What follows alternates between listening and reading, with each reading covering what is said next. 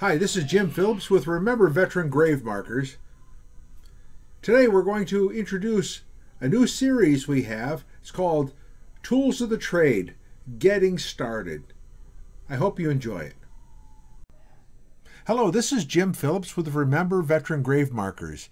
What I want to bring to your attention today is part of our Getting Started series, Tools of the Trade, is looking at scrapers.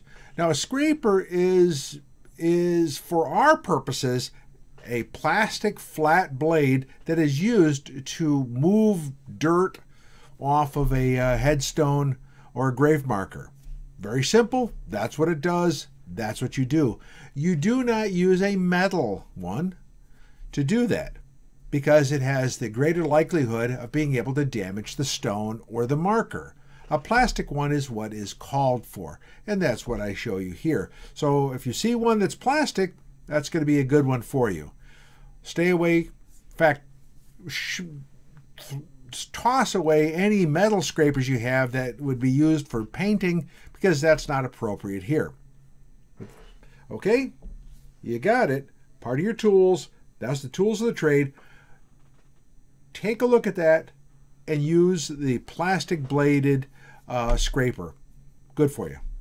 Until next time, this is Jim. I'm out.